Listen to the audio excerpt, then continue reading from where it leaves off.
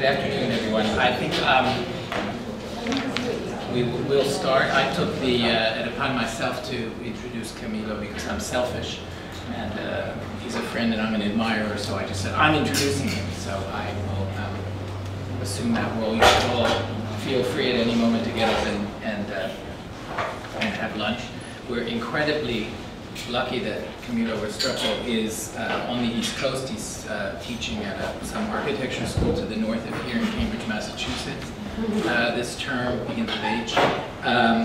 So he was available to come down and spend Friday with us. He's going to give a presentation on his work, and then Clara and I are going to have a conversation with him. I hope that's an interesting mixture. It seems to me it is. I'm the sort of outsider in this, not being a practitioner. Clara, as you know, is the director of the Latin Lab here. She's an assistant professor of urban planning, so her work comes very much from the planning perspective, and also much of her practice and reflections have to deal with issues of social equality and social issues, which are also, I think, inevitably at the heart of Camilo Restrepo's work. I, of course, am an architectural historian teaching here in the art history department across the way, but also I'm at the Museum of Modern Art, and many of you might have had the occasion to see the exhibition on Latin American modernism. I promise never to use Latin American as an adjective. Modernist architecture in Latin America, 1955 to 1980, all of that took place probably before Camilo was born, but in any case, I think opened up a lot of questions on a larger scale about this vast region. Camilo will tell us, I suppose, in conversation, one of the things I want to talk to him about is whether it is a benefit or a curse to be an architect with a project in architecture, a project in terms of materials, in terms of public space, in terms of reparable models, in terms of climate relations, in terms of a whole series of things that one could read from his growing portfolio of work. I first discovered it in situ before I knew him with the famous pavilion that was built for the orchids in the park in Medellin. I can't even pronounce it, the Orchideorama. In Medellin is perhaps the work that he's best known for, but he has gone on to a whole series of other works. Look at his website. It is one of the rare websites in architectural practice where you go very, very directly to the project. So you can do that, see some of it today. But the blessing or curse that I refer to is that Camilo Restrepo is inevitably both a participant in, but always classified with that extraordinary transformation in Medellin in Colombia, which is a city that has managed to completely change its valence in North American news reporting from capital of drug trade and violence and urban dysfunction to, in a period of really under 2 decades, to a place that is associated with a laboratory of innovation on the relationship of architecture, right there in the formula, planning, and social reflections. And so that is intertwined with his work in a very, very profound way. I was rushing to get here not to be involved with the Pope, so I was on the, coming from Queens, and I was on the number 7 train, and I was thinking, it's amazing. We're going to go talk with Camilo Restrepo about the total transformation in Medellin, and we're also happy because New York City has managed to open the first subway station in 25 years. It's so exciting. I think we're going to hear a lot about Colombia and Medellin, but I hope also that we can keep some of the focus on your extraordinary work as an architect and a pedagogue. So join me in welcoming Camilo Restrepo, and we will figure out what imprecise tropics means.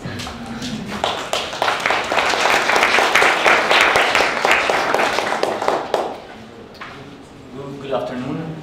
Barry, thank you very much for the presentation. It's a pleasure to be here today. Clara, thank you very much, and Paul, of course, for bringing me here and making really this possible.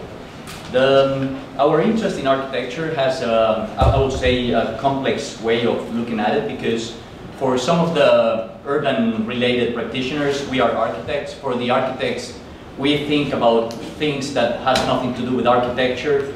And for some of the architects as well, our work, it's constantly intertwined with some other interests that makes it a little bit hard to discuss sometimes for some of the people that we share ideas with. We certainly believe that architecture is this intersection where the input, most of the times, no matter if it's biogeography, economy, social, handcraft, or some of the above here, always the input or the output should be transformed into architectural sources, something that we can grasp as architecture and can be judged from the architectural point of view. Both from the disciplinary point of view and also the practice, but at the same time, the biggest concerns that surrounds our practice. In this way, we understand architecture as a third order, something that is very ambiguous, something that is not relating or addressing basically projects of objectivity or subjectivity, or good or bad, or black and white, and so on. But we believe that this architecture, the way we perform it, it's this way of putting all things together in a way that creates a different order that previously didn't exist. So we understand architecture as a way to create transformation, to bring transformation to a place, or to think differently in a way we didn't believe it was possible as before. Imprecise Tropics, it's one of the frames that we've been developing in the late years. Tropical is something that we all relate with this idea of the beach, of the Caribbean. So we believe that one of the ideas that create this imprecision for the tropic that we are interested is the idea of the mythical, the imagined tropic, perhaps even the cliche. We think that everybody has in mind that this is the tropic. A beach with white sand, even a cocktail with a little umbrella in it. But also the mythical and imagined tropic has gone beyond our time and has this relation with this exotic exuberance of nature. How nature has this kind of domain of the realm and the imagination when we address the tropic. And at the same time, it's very common that we don't believe, as looking at from outside, that the tropic can be also in the middle of a mountain, as from where we come from. So also the tropic has this sense of the idea of the scientific construction, partly from botanicals, but also at the same time from botanics, but also at the same time from classification, science, all these instruments that allows us to understand nature in a particular way and that transforms through time. Also from some books or some writers that create a frame to understand the tropic, or let's say society, from a very complex point of view, as for example the work of Baba or Sergei Grusinski, where a porosity emerges in the moment that there is this conflict between different types of culture, different types of time, like different histories, different historical periods overlap at the same time and share the same space, creating this idea of difference rather than diversity as a way of exchanging and a way of relating, and how this takes us in our practice to understand architecture in a very, let's say, practical way, that to think through the project, to think through drawings, to think through very precise conditions, but always believing that architecture is the way, or architecture and to design is to design relations in space. Also, the topic of scientific constructions takes us to understand, for example, the idea of the construction of nature taken from Alexander von Humboldt, or the way he was constantly mapping many different things at the same time, in the way he was putting all the drawings as a way to acquire some knowledge and to define a frame of view, even moving from geology as we saw before, but at the same time this idea of different heights above sea level, which is what creates our climate. The tropic has a very paradoxical condition, and this is when it begins to become very imprecise, which is that we have no seasons. The weather is almost the same all year round, so let's say it's kind of homogeneous. But the idea of microclimate is very important, because it's related with geography and the height above sea level. So you can experience in one day different thermical floors or levels just by driving from one place to the other one, creating very different conditions, very different climatic situations, and of course, related with that, very different ways of understanding culture. And in that sense, the idea of Sore as geography, as writing the territory, we understand architecture as well as how architecture writes and marks the territory in a wide sense, taking into account a lot of phenomena and situations and promises and illusions and history and culture, how they come together in a place, and that the building becomes this way of interweaving many different times, situations, conditions, etc. And then, of course, is the topic of experience, the possibility of being there. So where I come from in Colombia, geography plays a very big role. For instance, to give you an example, to move from Colombia, from Medellin to Bogota, it's only 300 kilometers, but it takes you more than 6 hours by car, because you have to cross a lot of mountains and roads are not very good, I would say. So it's always a long journey, experiencing geography and climate. The experience of being there also, it's the idea of the forest. We are pretty charmed by the idea of the forest because it's an idea of a space that it's either inside, it's either outside, it's an in-between, it's this situation that you cannot tell, that has blurred boundaries, that I will go through that idea a little bit further in my presentation regarding the forms of transition. But I think it's a form that the idea of a forest produces and creates a very interesting figure to understand a way to develop a tropical way of understanding architecture. It can be from a planted forest, or even these wild kind of forest where nature emerges and creates different veils that it's allowing you to have many experiences as you go through. So how movement also, and this blurring of the boundaries, creates a different sense of space. And of course, in the topic of experience is this constant clash between neglected areas, the power of architecture as a tool for social transformation. It has happened in Medellin for the last 10 years.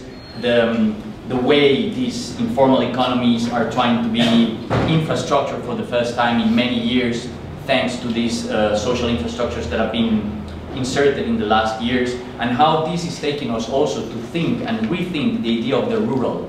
What are the tools that we have? And that's an open question, which is, what are the tools we have to engage with rurality? How do we define rurality today? And what's the purpose in engaging in rurality when everybody is thinking about the cities and the future of cities? But what's this codependence, this religion of codependence, this relation of codependency between the urban and the rural? And what's the role as architects that we can provide to connect and to establish a different relation between these two conditions? So yes, this idea of the forms of transition, it's I define it as the architecture of transition is made by the built forms that emerge under extreme geographical, social, and environmental condition. It has indeterminate borders and temporary but intense use. It's not mechanically climatized, it's socially porous. Its space is the result of negotiation processes and exchange between policies for social transformation, communities, and their nearby geography. It is the space in between conditions, technologically mongrel and impure. It emerges from the variations of or exchange between design methods, instruments for knowledge, available resources, and reality. All these frame, of course, without losing the track or the line, that anything that will come out from here should address and should try to push the boundary of the discipline and the practice a little bit farther. Not moving into just a social discussion or material discussion, or not to try to hijack or kidnap the discussion and take it to one territory, but instead of that, opening the discussion and providing more tools as a way to exchange ideas through the projects, through something that is tangible. In that sense, this is the work of an artist from Medellin. His name is Camilo Restrepo, and his work, it's interesting because this is one of his works. It's called Sunset in the Tropic. And when you see the image, you even feel somehow the humidity, the temperature, all these things being in contrast, in constant change. But when you look at the image, when you understand his work, you see that the image is false. It doesn't exist. It's because what he does is that he goes around the trip around Colombia or a place that he likes. He takes a lot of pictures and then he creates a new picture out of it, like a kind of a collage. And I think that the way we understand the situations for every project works somehow like the same. We try to cut and select things that brings our mind or that makes sense for us when we are addressing a project, and then we put them all together as a project, reinsert it into reality, and then let reality and the constant use of the space and the situation that gets there be the judge of how the project will emerge or will evolve. So this is actually the real Nevado del Tolima, the name of the mountain that it was in the image. This is reality. This is real. The landscape there. The real landscape is not this. This is another view of that territory. So in that sense, we also have learned a lot from all the different. Can we put a little bit down the volume, please?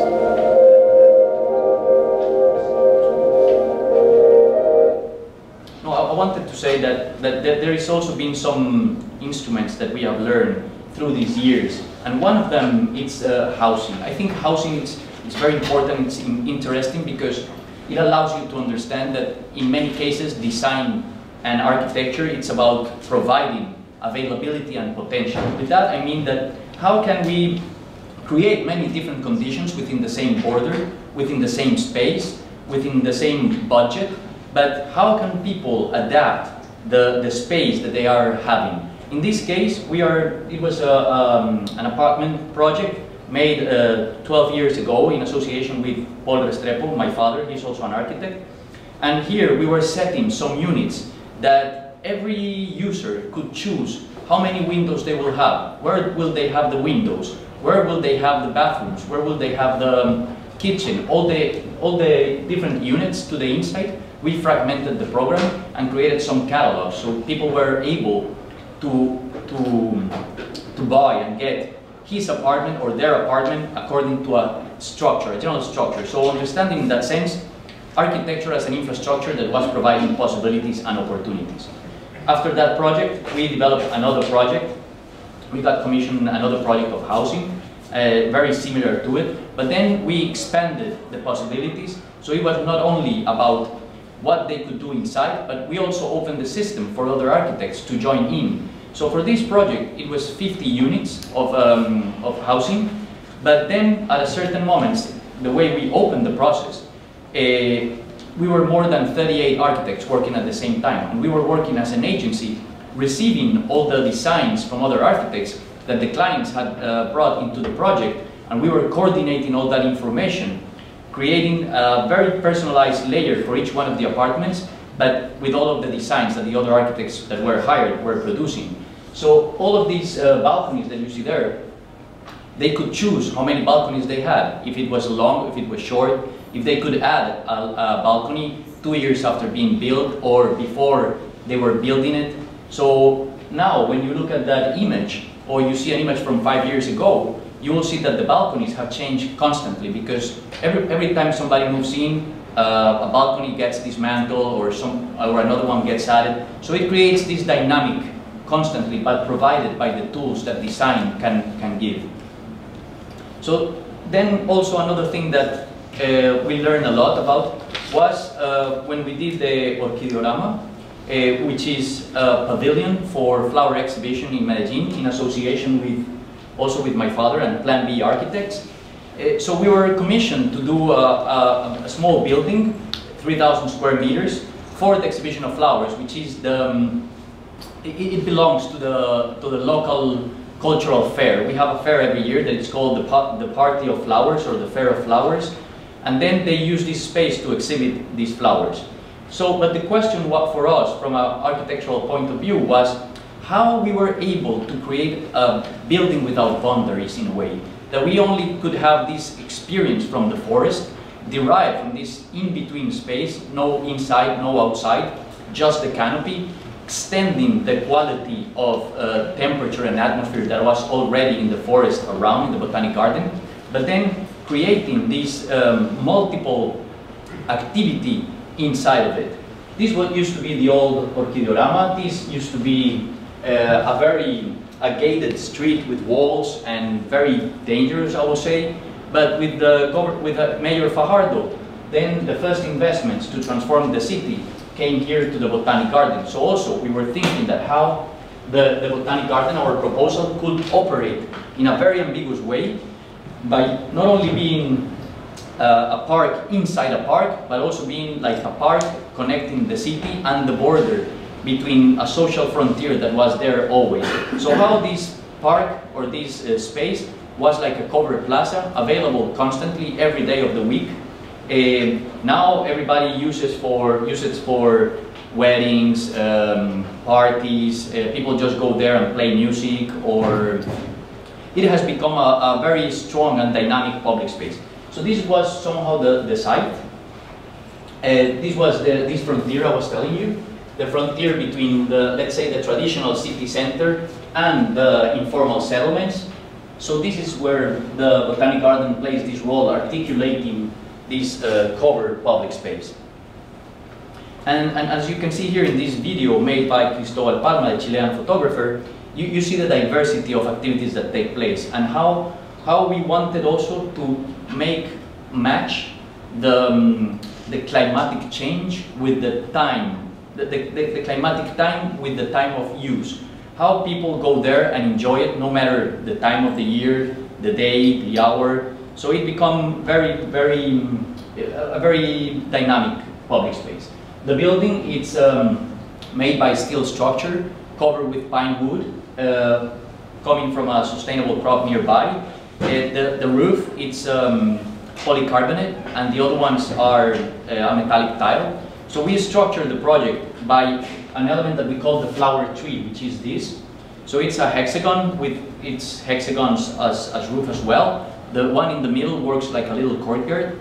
It's covered with wood, as I tell you, and each one of them has a kind of a garden, each one of them. So we wanted this to be 14 of these units, but for budgetary reasons and for time and also because we learned that the trees around were already so big and they wanted to keep it, we moved, instead of having 14, to 10. And that was an interesting point, because we were also trying to see if with one unit we were able to give response to all these conditions that were taken into that competition, into the competition and the needs. I will move forward. So somehow what explains the best is the section where we only had this horizontal line creating the canopy or the roof, and how the perspective of the trees and the atmosphere of this in-between space was tangible. So then in year 2012, Fajardo becomes the governor of the department, like the state, and he opens this competition for the educational parks. Mine, it's located in Briseño. It's a very tiny town. I will explain further. So the problem is that for our society, we have very strong problems related with violence, inequality, illegality, and of course, all this pumped by the drug business. So the question was how to address rurality with social infrastructures that will provide opportunities for peasants and outside of the main city, outside of Medellin, without these people needing to move to the city and leaving the rural areas unattended, but at the same time how they could engage with contemporary conditions of education, welfare state, entrepreneurial, and so on. So this is Briseño. It's here. It's around here. It's 150 kilometers from Medellin. The first 120 kilometers take you 2 hours. The last 30 kilometers take you 3 hours. The road, it's very narrow. This is the town. This town has only 2,000 inhabitants.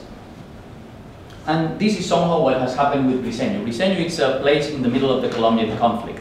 These are some headlines from the newspaper for the last 3 years. And this one is something like the guerrilla attacks police station in Briseño. Snipers hit the troops in Antioquia, the department, but in Briseño. The energy returns to Briseño after 5 days. They blew the electrical towers.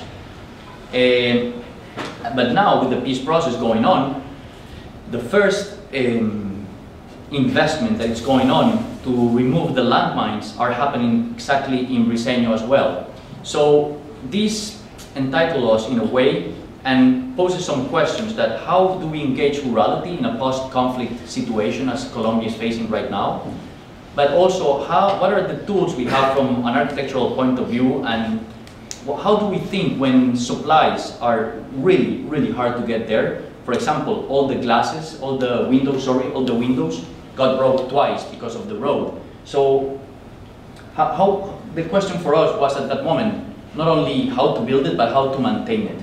So the answer in a way was kind of strange for the context, but it was very interesting to see how the inhabitants received the project very proudly, saying that it was the first time they got a project that had architecture as in the world.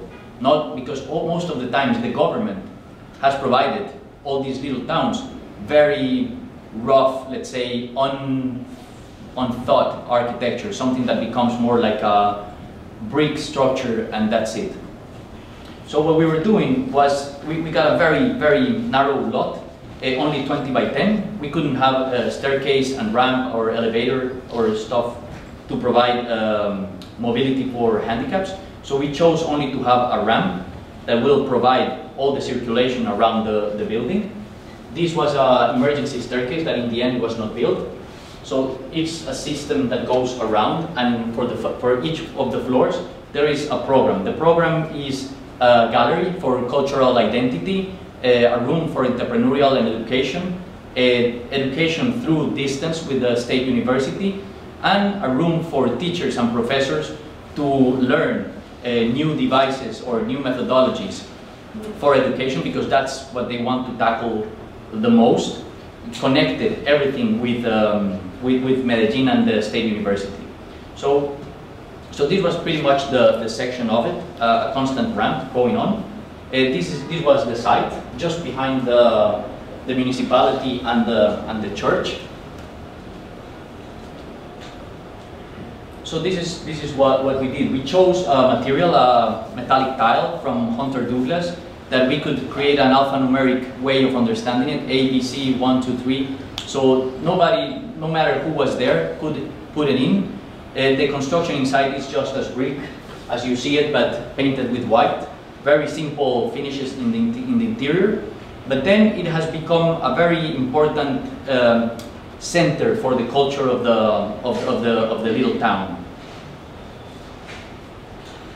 I couldn't visit the site often to supervise the construction for security reasons. So we were doing everything through email or mobile phone because we were not allowed to go there for a long time. And the space works like different layering. You have different layers from the outside to the inside to provide a thermodynamic condition instead of having air conditioner or climatized systems. So now they are teaching their ways of understanding coffee production and milk and some of the products that are in the region. And this last project that I'm showing you, it's a coffee benefit. It's a building where coffee gets produced before being roasted. So the question, here I have to leap a little bit away from architecture in order to be able to explain what's the logic behind the coffee business. So 1 kilo of coffee, of grounded coffee, produces 50 espressos. But to have 1 kilo of roasted coffee, you need 9 kilograms of cherries, of coffee cherries, which is this. When you pay for 1 espresso, it's around $2, something like $2 or $3. But when you pay for when you pay for 50 espressos, you're talking about $70 Colombian price. You will see what this creates, because when you plant coffee, the rate between what's being planted and what's being paid for it, it's a big gap in the income of the coffee growers. So you see that one kilo of 5 kilos of cherries, as I was telling you, it's 1 kilo of roasted coffee. But the difference in the price is that 5 kilos of the cherry is not even $1. So all the effort that a coffee grower has to make to have a good price for the coffee, it's very tough, because most of the coffee gets negotiated in the New York Stock Exchange, as the rate is more or less $1.25 the pound. But when you look at the different types of coffee that you can see, roasted coffee or the one that you put with water and just soluble coffee, I don't know how you call it, instant coffee. When you see that, only 170 grams are like $3 or $4 in Colombia, but the cherries, 5 kilos of cherries are not even $1. So there is a big gap in the income for the coffee growers. And this is somehow the process of the coffee. Is the cherry, then it gets washed and cleaned, and then you got this before getting this peel out. Then it becomes green coffee. This is the one that is traded in New York. And then here it moves to roasted coffee. So in this case, we got a commission from a cooperative and the biggest coffee buyer in Colombia to design a kind of a warehouse where they could get more money for the coffee by the processes and by some stimulus that they will get economically. The question also was, for example, for a traditional family, the average of the traditional family is 55 years old, the leader of the family. Usually they have 2 or 3 kids. The kids don't want to be coffee growers anymore. If that tendency keeps on going on, they expect that in 20 years there will be no Colombian coffee, because there is no one there to pick up the harvest.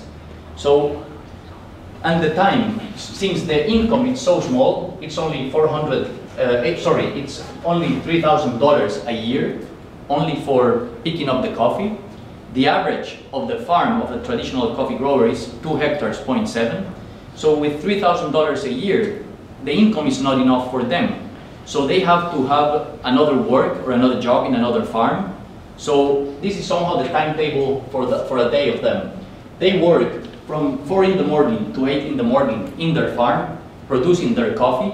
They have to go from 8 in the morning to 6 in the afternoon to pick up or take care of someone else's coffee, then return at 6 and go to bed at 10 or 11 because they're taking care of their farm. For the wife, it's almost the same work, and for the kids, it's pretty much the same. The highest school desertion happens when there is coffee harvest, because since they don't have labor to pick it up, or they are working for another farm, kids have to take care of the harvest and the coffee production. So these things that become that are quite simple, as we believe that we are just drinking a beverage, it has a very strong impact in social relations and in the families of the rural areas.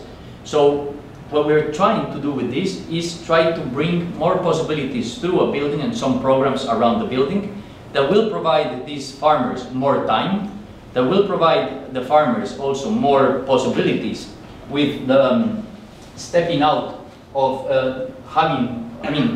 trying to have more opportunities for the coffee growers, that in the future they will be growing coffee and will be there. And instead of moving from these pyramids, this is the demographic pyramid of this area of the coffee growers. You see that coffee growers are here, the young people is in this level, but they want to move there to the city because here is where they find the opportunities. They don't have any opportunities there. And this is somehow the pyramid that's been trying to be the problem that's been tackled across the state with the idea of the educational parks. So what we want to do with this is try to guarantee that these people somehow, in a higher percentage, not all of them, that will be impossible, will remain and have the same possibilities attached to the system of production. So in these trips of coming back and forth to this site where this project is, I will tell you in a while where it is and more details.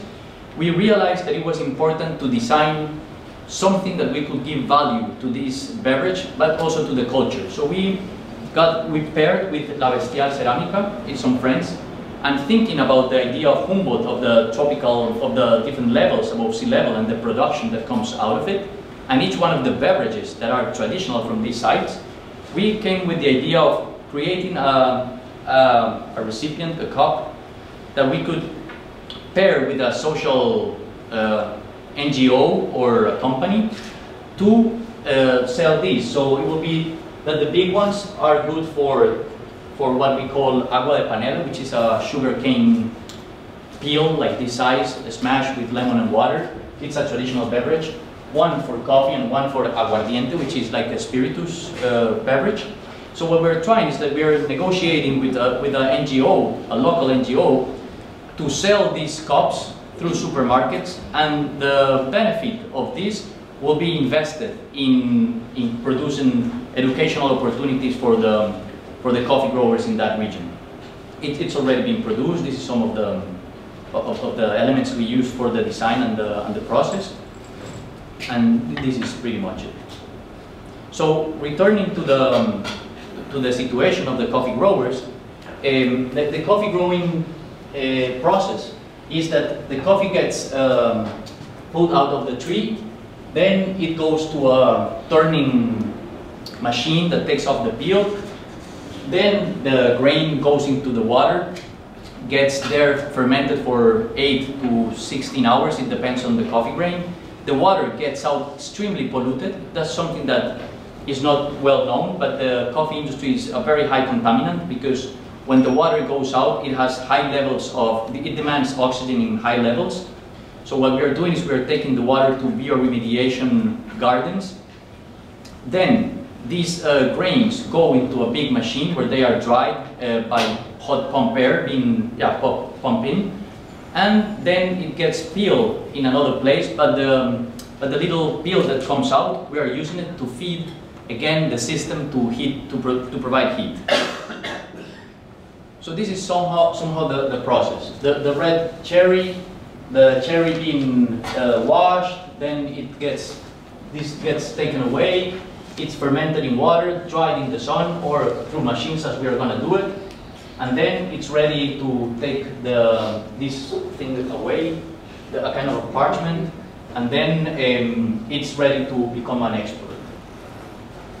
So what we found also is that these regions have very strong history as architecture history derived from arts and crafts, from people from the late 19th century. What they were doing was carving wood and creating some elements out of iron and metal mechanical work.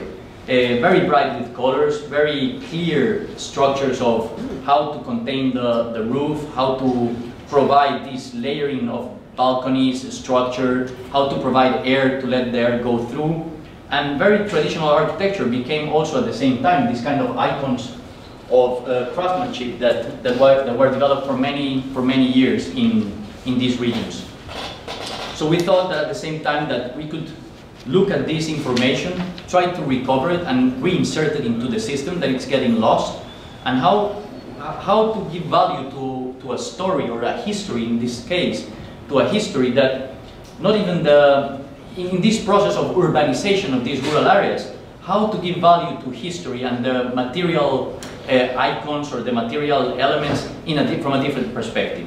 At least how to put value to something that for them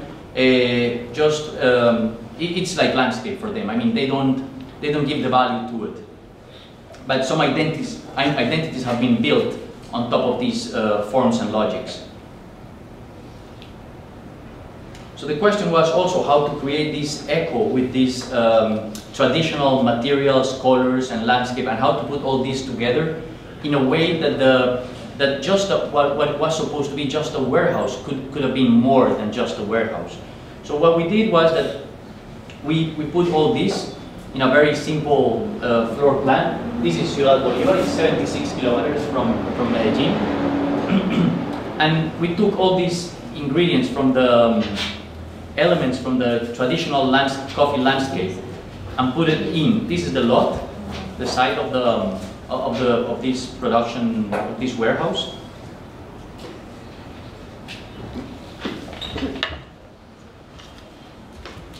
And what we did was that we anyway gave the answer to the production situation, but then we convinced our clients that we needed there a kind of a cultural, small cultural center or community center, where they will have many different conditions and many different educational programs that will be open every year, every day, every month, in order that when the coffee growers that can go there just only with a bag of coffee or a truck could remain there, have education, have birth control, have other kinds of feedback and education for them to remain there. Also connectivity, Wi-Fi connectivity and computers. That's something that in these faraway towns is not easy to find.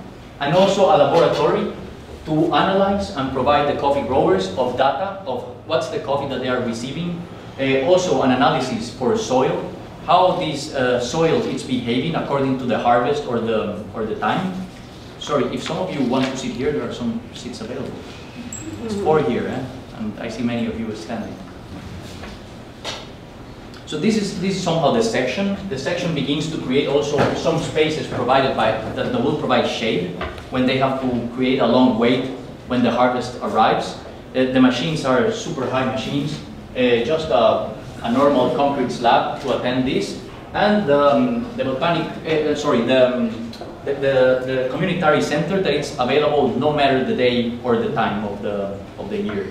So at the same time, we had here a small location, a small space to process all the cherries that are that becomes garbage after the process, to be mixed and create either a tea that you can consume. They dry it in the sun, and it's a tea in soluble water, in hot water, or they can also make it become compost. So the section, what we were trying to do also was insert some air, because it produces 45,000 liters of water damp inside. So we wanted to create some air to come in, a very basic thermodynamic situation, to inject cold air, to make the hot air go up and evacuate in the upper part. Keep the idea of these very big structures that are read as simple but very clear entities of architecture. A column is a column, a beam is a beam, the wall is the wall.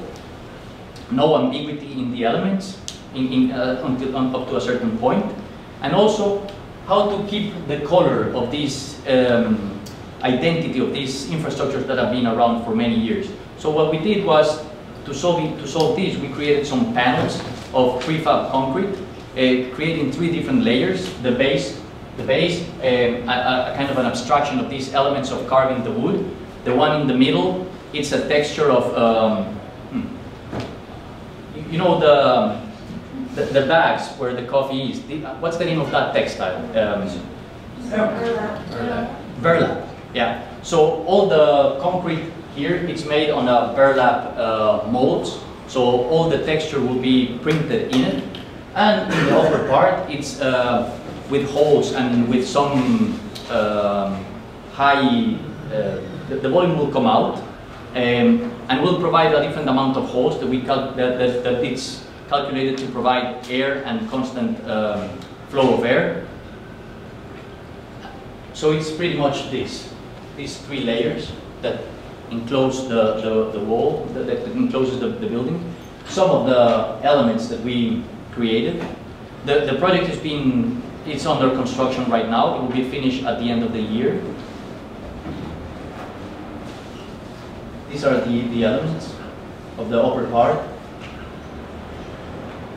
The model, some of the images, this is the scale. It's quite big. It's 60 by 38. And in a way, this is interesting because also the community got involved, but in a way that they were providing feedback once we had a project. It was more a conversation that the cooperative had with the coffee growers, and they have very high expectations because this will attend more than 650 families of that region. 650 families pollute more than 20 million liters of water every year if they do the benefit on their own.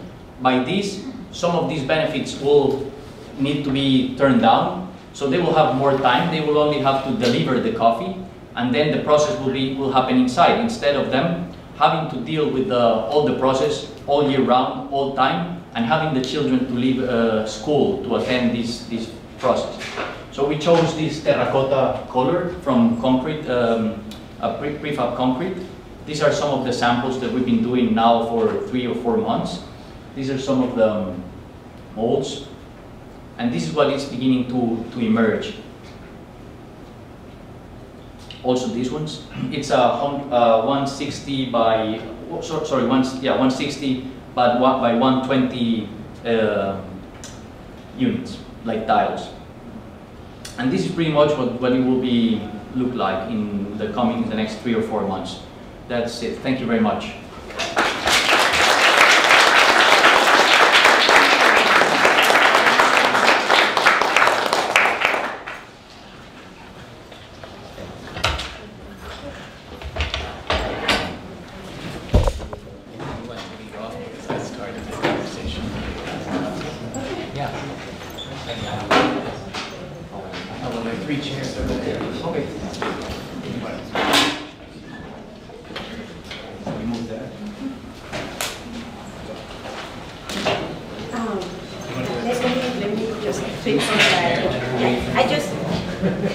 Well, thank you very much, Camilo and Juliana and Paulina. I want to also congratulate them that are partners in the film, and to start by appreciating, well, the phenomenal sensibility that this work shows, and the fact that you also select to talk about it as a collective production. He said, we did this, we thought that, we're in the process of creating this, etc. And the film itself is called Agenda, as opposed to Camilo Restrepo. I wanted to notice that, particularly for this audience of architecture, because any architectural work is a collective work, and it is very important to recognize that you, as a single creator, can indeed have a phenomenal leadership granted to the project, but it is important to acknowledge everybody that is contributed to those works. So thank you for that. I also wanted to have some comments with relationship to the importance of serving in a rural context. We all have heard, I think, from the United Nations and other sources that we now live in a world that is mostly urbanized. More than 50% of the population is urbanized, and we're becoming ever more urban. Latin America is, by the way, the region of the world that is the most urbanized.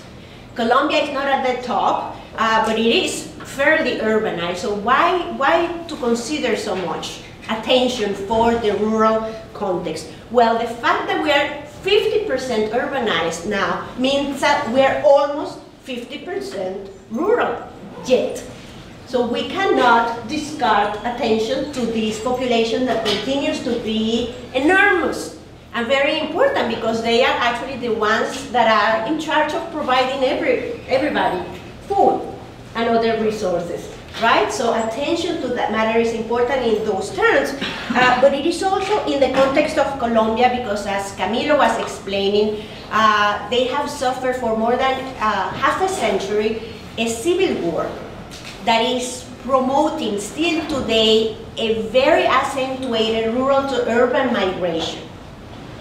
So we need those types of supports, that programs of the kinds of the project that Camilo showed would have in order to support rural economies, rural entrepreneurial activities, training for such rural activities.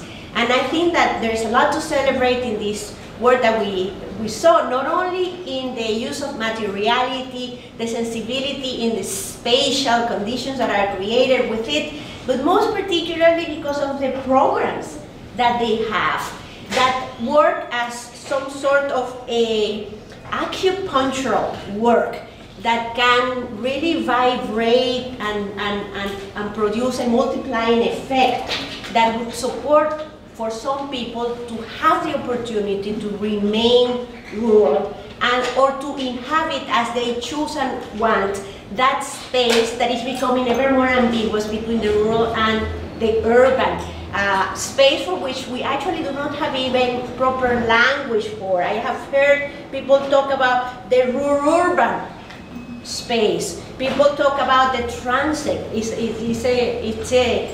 a tool, it's a framework well known in the design world, right? All the scalability between the very natural terrain to the super urbanized terrain, such as the one that we have in Manhattan, and everything in between. How they are composed together, imbricated with each other, defining them together, each other.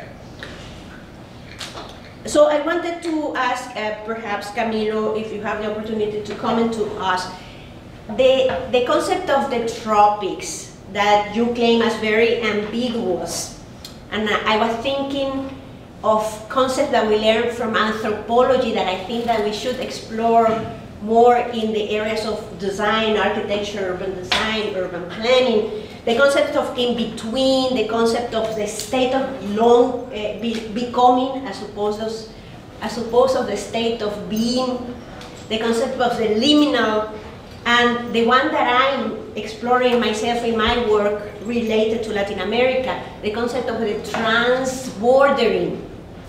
The fact that we have multiple borders that we traverse all the time, not only the spatial, the physical borders and the national borders, but we have cultural borders, we have social borders that we also need to take into account when we design, when we plan for our rural and urban areas. So how can you have that conversation perhaps with anthropology along those lines for the definition of those borders? And for other of the concepts that you have, how could you also learn from other disciplines? For example, when you talked about the third order, I conceived of the concept put out by Baba and Edward Soja about the third space.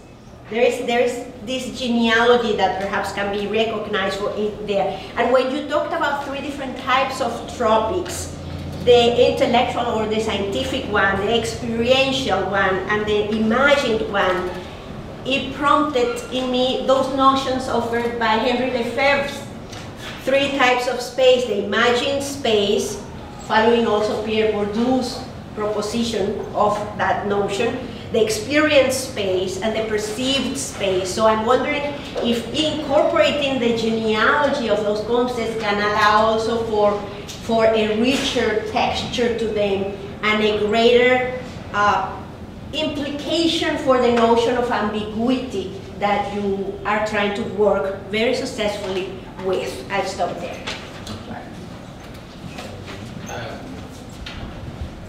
The room is such that actually us coming over here is a little weird. We can actually come closer to the center. We could take those three stools. Oh, yes. Yeah.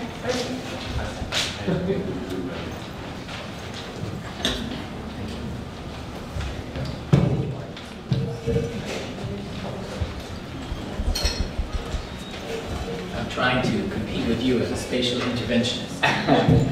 Thank you. Thank you, Clara. I think that the topic, it's complex because I think that so far none of the people, or most, or just a few of us that have lived and grown in the tropic have been able to determine a certain mind frame to understand the topic. When you see what I think is that when you see the best way of describing the tropic has always come from the outside. It's always a notion of somebody being able to get outside and look at it.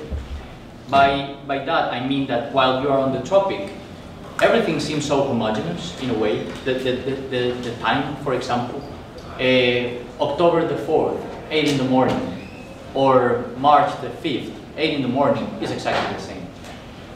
Time doesn't go by or doesn't relate with seasons, either with temperature. So when you find this homogeneity as an experience, but this diversity as land, as geography, as microclimate, as social constant change, you see that most of the tools, or many of the tools that you learn through architecture schools or through thinkers or books, or they don't apply in the same way there.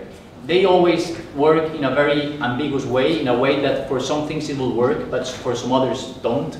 It's not as easy, for example, as, I guess, I mean, if they say in Sweden that in the year 2025, on October the 4th, they will open this or that building, they will open it. I mean, it's really that they will do it. In the Tropic, it's not like that. They say that they will open it, perhaps it will never happen. So you need to deal with this uncertainty that is constantly there. So the question is, for us, is more like a question than an answer still, is what are the tools that provides us to answer to these types of uncertainty, and how we can turn these operations that at a certain moment we're heading one way, we can turn it the other way, but use the same resources or the same elements in order to keep on with the discussion or tackling the problem, but at the same time being able to react very quick. In that sense, it's to give you very simple examples. For example, the Botanic Garden. At a certain moment, we had 14 of these elements, but before, I mean, it was only 6 months of construction, and then they said, okay, it's not going to be 10, it's not going to be 14, it's going to be 10, and you need to rethink how the sun is coming, because we just realized, I mean, 6 months after that, we just realized that if the orchids get direct sun from in this part, it will be burnt out completely. So you need to find a way to attack the problem. So it's this requirement that design has this ability to perform constantly, but you need to have also these tools working not only as a response, as an answer, but at the same time I think we are entitled and we need to create a theory of practice of our own, because many of the frames that come from Europe or the US or some other places, you cannot apply it because the logic is so different. But I feel that we can also belong to that history of architecture when we understand it and we perform from different perspectives. And I think that's what we try to do with the projects. I would love, as one of my heroes is Alexander von Humboldt, so of course I am fascinated by the way you move from the diagram of the natural condition and understanding how complex even the brilliant Humboldtian analysis of topographical section in relationship to geology, botany, climate, etc. And then you transformed in the course of this presentation that into, with your cups, the social, and the social in relationship to the territorial. If I were in Scaremoor Hall, in my historian's hat, I would want to talk about that relationship to Humboldt and his actuality, but that might appear a little bit arcane, because Humboldt also wrote really brilliant treatises on political situations, political organization, notably in relationship to Mexico. But I want to get very concrete because the room is filled with people who are training to go out in the world and operate. And very detailed your analysis of production, social production, and architecture in relationship to a very remote place, but one that's not really remote because it's at the center of this conflict, which is, at least a hemispherical wide operation. So we're all very, New York City is very implicated in that little town. But the one thing unless I wasn't paying full attention, that I didn't hear and would be really interesting, I think, for all of us to know, is from your experience, what is the relationship of the kind of activist architect you are and the political situation, and what is and what can be that relationship? Because so much of what you talk about is programmatic. We're going to think how we can rethink coffee production, how we can intervene in such a way that we can deal with what Clara was saying, the need really not to be an agent of urbanization, but an agent that is in a kind of Patrick Geddes way, the transactional thing. So you followed Fajardo actually in a certain way from the metropolis of Medellin to the whole state. Just if talk to us a bit about that relationship between architecture and politics, and help us know what would be relevant for anyone, and what is specific to being able to follow an extraordinary figure like Fajardo? Yes. No, it's a very good question. I think Fajardo has a very important, I'm quoting him, and he says that the most important decisions for society are taken by politicians, whether we like it or not. It's nothing we can do about it. All the best decisions, or the decisions that matter for society, are taken by politicians. So in that way, the appearance of Fajardo in the political spectrum of Colombia is very rare. It's not common. But since he did it, me and some other friends, we have constant discussions about architectures, the city, politics, and some other topics. We've been involved with many different groups of many different kinds. Some of them are politicians running to be mayors or governors or city council or others. Some others are that corporate CEOs, and some others are communitary leaders. What I'm trying to say is that we need to make ourselves necessary for society as architects. That means that we need to talk with everybody. We tend to think that when we only talk to ourselves as architects or to our clients, we are pushing the boundaries forward. But that's not completely true, either completely false. But what I'm trying to, my point is that how we make ourselves necessary for society and for the discipline. When we are able to listen and exchange ideas with all these groups at the same time, that we become this intersection for the project and for the process, and we make that the project is the point where everybody meets, I think we have a lot of possibilities. When we detach from that, somebody's taking decisions for us, and then we make ourselves a little bit irrelevant. By that, I mean that they can fire us very easy. I mean, they can just say, we don't need you because you're not adding anything to the value of being an architect. Design, as plain thought, I think anybody can do it. That's not that difficult, to design just as design. But the question is how you are able to open your, let's say, your window to let most of all the things that you go by into it. As if you could put the landscape while driving a car, if you could pick up the landscape out of the window and bring it to the car. That's somehow what we do. We try to make it that every project, we bring many different agents back into it. When we got the commission of the coffee warehouse, for them, they said, okay, we want a nice design. That's what they required from us. They wanted a beautiful facade. That's the only thing they wanted.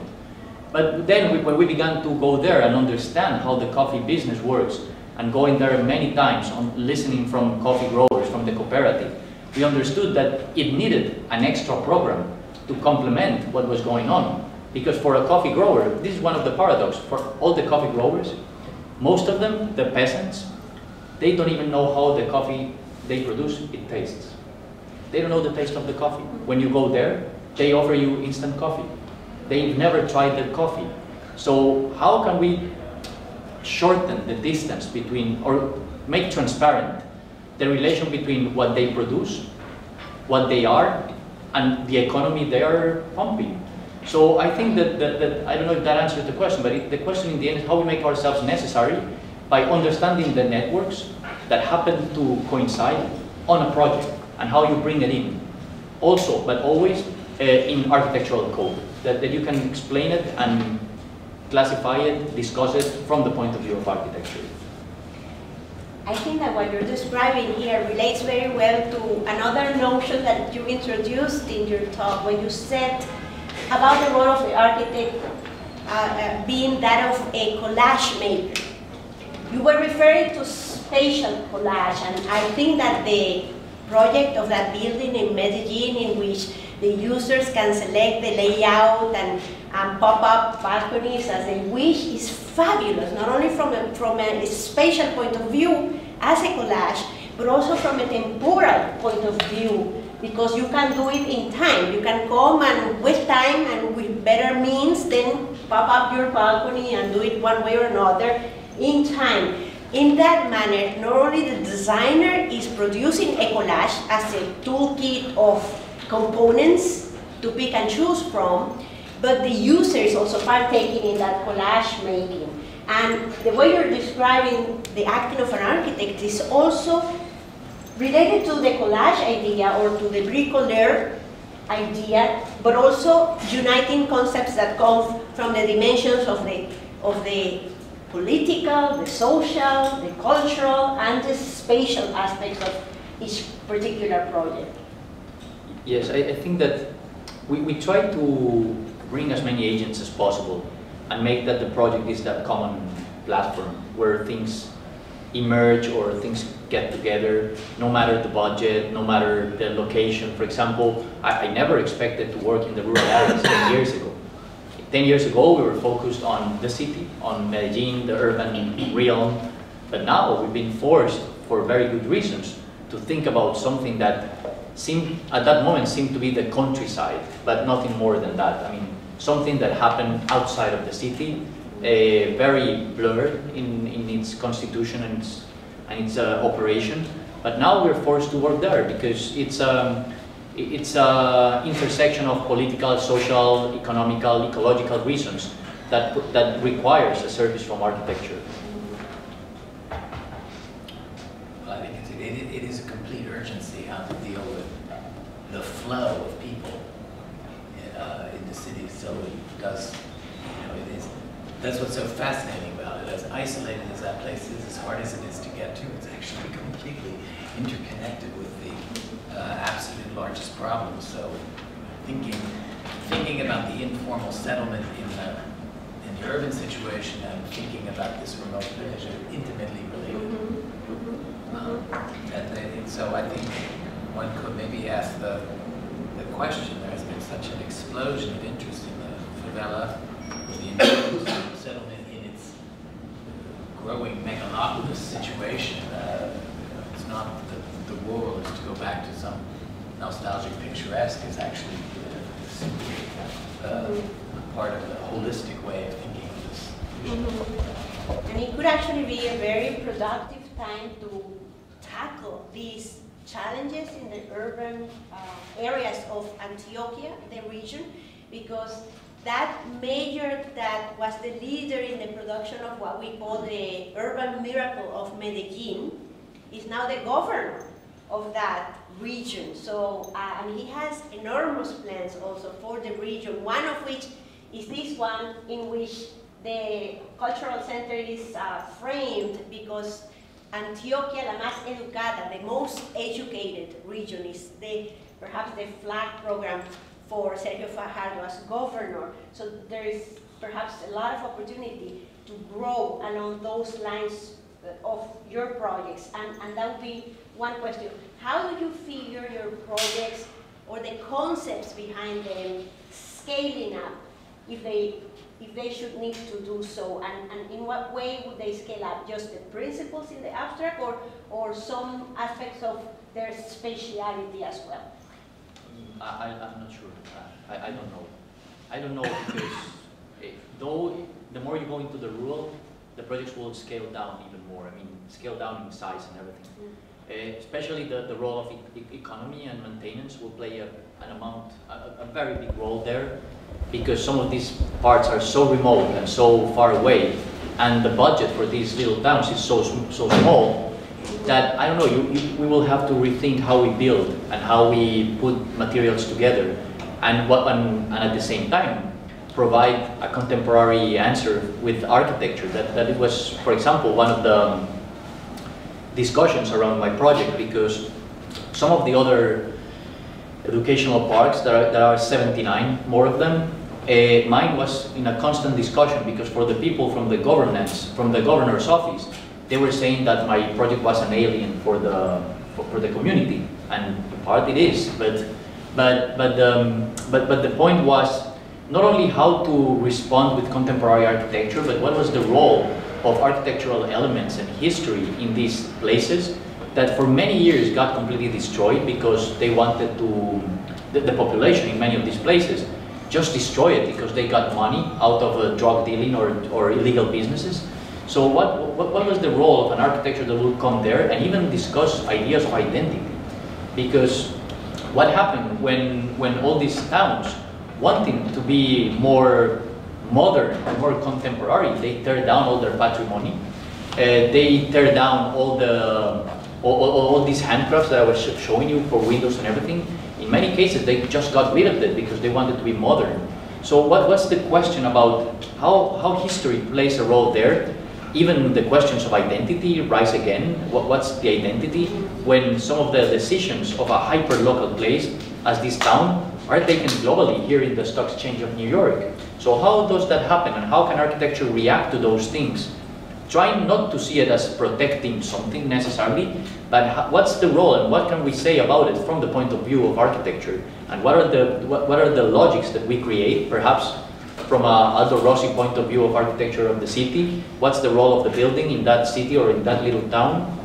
How we provide a structure and a readability to it, but at the same time, what's the point of view from the peasant point of view of what is the city they are looking at, and what's the city they are wishing to have? So that creates an important question and dilemma that I think we need to sort it out in the coming years. I would also wanted to ask, if I may, how do you situate that contextuality that your project have in the trajectory, the historical trajectory of the city itself and its architecture and its urban design? Because here in the school we have had the visits of Alejandro Echeverri that brought up the notion of social urbanism in Masanti. Yeah. That was the one that designed the Spain library on top of the Santo Domingo barrio that has become so iconic because it's bringing that quality architecture to the favela, to the barrio. And in your case, your cultural center is doing that too. So how do you read that relationship? I think that in many cases, we, from the urban perspective, we have so many prejudice and so many patronizing ideas towards the rural. For example, one of the leaders of the governor's office regarding the educational part, she was saying to me like, oh, your project has nothing to do with the context. What they want is something that looks like what they already have. And it was very strange because what they already had, they turned down to have this very weird town. When I saw that that was in danger, I mean the materials and everything that we were thinking to create a kind of a different center for the little town, the only thing that came to my mind was bring the materials to the community and explain why I wanted to put that and what was the reason for maintenance and so on. And something that struck me a lot was that one of these guys, the mayor in fact, he came to me and said, you know, we are very proud to have a building as you are proposing it because it's the first time in all our history that we have a building that belongs to the world, not to what we had or not to what we are doing right now. This seems to be like a building that we can have in the US or Europe or something. And it's a guy that almost can't even read. I mean, the guy got into jail 2 weeks ago. Yeah, no. For some, he provided with energy and electrical power. He benefited somebody from the town with an electrical connection that he was not allowed to do, of course. Should we open up the question? Yes. I am asked to leave because the only way I can get where I need to go with the Pope in town is one single train. So I'm going to say thank you personally, Camilo. We follow up, but I think there's too much of interest here to allow my schedule to interrupt the question. Thank you very much. Yes, let's open it up for comments and questions, please.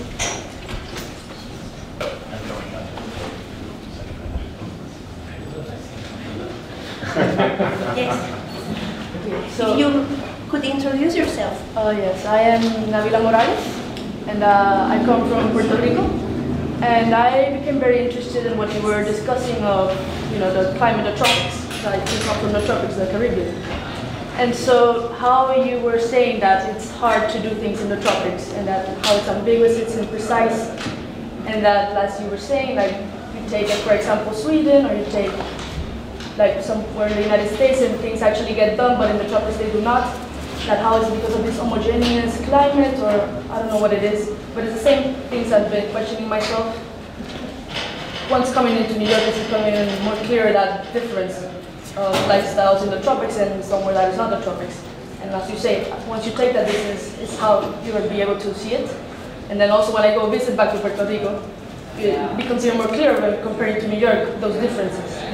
And then my question, and maybe I don't know the answer, I don't expect to have an answer, but like, is it really because of the climate, or is there something there that's also the complejo del colonizado? I don't know how to say it in English. Like how colonial mentality. Yes, how does that maybe have to do more with the fact that in the tropics, nothing gets done? Because, for example, Puerto Rico, maybe it's a bit clear because we're still a colony in a way. That when you're studying in school, you study how to do architecture for the tropics, but then at the same time you have to learn how to do architecture for the United States because we have to take the tests that the United States gives us, even though we don't have to design ever like that. So it's like, but then there's also the mentality of this aesthetic that we want to pursue, that is European or American, and then you build a building that is very mechanical in the tropics, and then it doesn't work. But it's also that, you know, trying to aspire to be either from the United States or European maybe has to do more with that, el complejo colonizado or the tropics, or what is your opinion on that? I think that we are. There is one thing that makes it very complicated. It's geography, of course, and topography, and especially geology. Because to provide infrastructure in the Andes Mountains, the conditions of the Andes is not as solid as, for example, Switzerland is. Switzerland and most of Latin, yeah, exactly. Or Switzerland, or what I'm saying is that Switzerland and Latin America in the conception of mountain and geography is very similar. Of course, economy is completely different, but that part of Europe, for example, doesn't have any earthquakes. So when you begin to add layers of complexity, you see that you don't have the same budget. Geology, it's complicated. Earthquakes are complicated. So what begins to happen is that you begin to find many countries that are regions of very particular cultures that are not connected at all. When I mentioned that from Medellin to Bogotá it's only 300 kilometers, I'm not only mentioning how difficult it is to go from one point to the other one, but at the same time, you see that the cultures in Bogotá and Medellin are absolutely different, as if it was two countries. And that creates more problems, because when you want to create a governance of that, the tools that are being provided to provide governance, education, or even the idea of society, it's much more complicated. Some countries in Latin America solve it easier. I will say that perhaps also because of the topography they solve it easier. For example, I will take the risk and say that Chile made it different, Brazil made it different. But in the case of Colombia, where everything meets at the same time, it's too complicated. You have the Pacific Ocean, the Caribbean Ocean, the Andes Mountains, the desert in the north, the rainforest in the east and the west. So you have so many conditions that you don't know how to deal with them at the same time. Plus, there are other facts, there are political facts that are historical. For example, who owns the land? That's also a problem that is in most of Latin America. Who owns the land and what they are doing with the land? Is it productive land? Is it passive land? What are the politics or the policies involved in that? That creates different approach to the culture and the way people get together. So then, of course, this idea of the colonial thought, somehow it's not that it still happens, I will say, but when it appeared, it went into fertile ground because of this connection between geographies, all these situations merge to make a very particular situation that the only thing that I will say, and taking also a risk with the answer, will be that to break that logic, it's only through politics, for good and for worse. So that homogeneity in the tropics, that you say, it goes a lot beyond what is climate in the tropics. It's all that you're saying. It's a sum of many situations. The political, the economics. Yeah, it's many situations playing at the same time. Exactly. And many situations that some of them have not been resolved. I think that many things of Latin American history got interrupted many years ago and are still not solved. Exactly. Something that is different with other countries, that they ended up the process that we're going through, and it came to an end and a solution. So in Latin America, there are many things that have not been solved. For example, who owns the land? That's a topic that still haunts the political realm in Latin America. Well, how much time do we have? 5 more minutes. Okay, maybe we can collect. Yeah, my name is Irazábal. I'm a visiting scholar. I'm from Venezuela. And I wanted to make a connection probably with Venezuela and this orchidiarium that you did. Because we could see it, as we saw there, the work of Carlos Raúl Villanueva and the world heritage that we have, that you went from a building to a covered square. That's why it's a place for meeting people. And we make the connection like very easy because we have this covered roof that is very tall and allows the people to come and gather together. And I think probably that is the success, that you turn it from something that was built and closed to something just covered and open. And that's something that just can happen on the tropics also. Yeah. The climate provides you with the possibility of being outside all the time. Yeah. That's something that here, for example, in New York or in Boston, where we're living now, I mean, being outside on the 4th of February, it's not, I mean, who will be outside on the 4th of February when the snow is up to here? So understanding the idea of exteriority, I think you can provide and feed architecture with different elements that are not necessarily embedded in the history of contemporary or modern architecture. The role of exteriority plays an important role, and I will say also that the main core of the history of architecture is the Mediterranean history, because also climate there played an important role. Yeah, what I wanted to say is that you make something very ordinary in something very extraordinary. It's very nice. And that's a good line with which to finish this, because indeed Camilo and Juliana and Paulina have brought us a lot of food for inspiration, and I hope we work with that from now on. Thank you very much. Thank you very much.